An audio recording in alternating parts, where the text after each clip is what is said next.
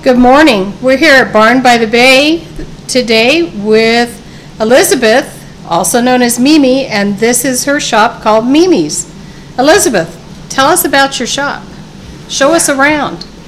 It's a simple little shop, my little cubby hole, and it's some of my collectibles and years of had thought something was cute and I just had to have it. So I decided it was time that it had to find a new home because I need to downsize my house. Right, and that's how we talk about this is how businesses are born. And downsizing is what I'm doing. It's a little bit of each type of collectible I have. I love dolls.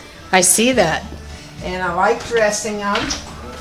Those are beautiful. The older the better. Little girl dolls is what I'm working on now, but I don't happen to have one right now in the booth. That's those 18-inch right dolls. I just don't know what to say other than a little bit of household and large print books.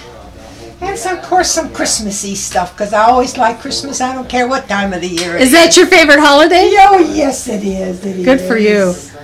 Well, I see that you do have some home stuff, and I love the large lamp, and she's got some baskets, and look at all those large print books. Who doesn't love a large print book? Can you imagine sitting down by the lake this summer, reading one of those? Oh, and then look at that painting down there with the covered bridge.